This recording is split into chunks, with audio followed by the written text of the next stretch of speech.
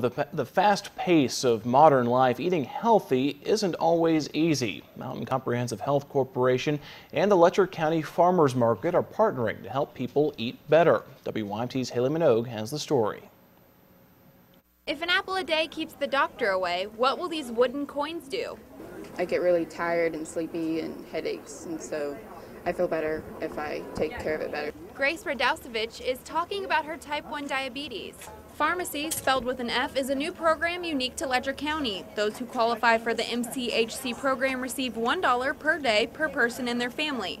These dollars are then totaled and written on a voucher that is exchanged for wooden coins that can only be used at the Letcher County Farmers Market.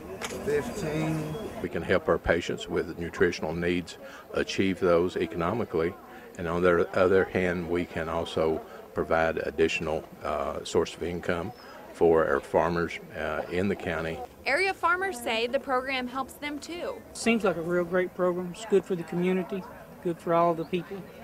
I'm glad to see Letcher County get something like that in here, really. We have an obesity problem, we have a diabetes problem, and eating quality foods straight from the farm and with, no added anything other than what the Lord gave it himself. Is really good for those super good for those kind of issues. Whether it's a zucchini a day or a tomato a day, program officials hope these veggies will lead to a healthier and happier lifestyle for people in the region. In Letcher County, Haley Minogue, WYMT Mountain News. The program will continue through the summer until either the farmers markets conclude or the funds for the program are depleted.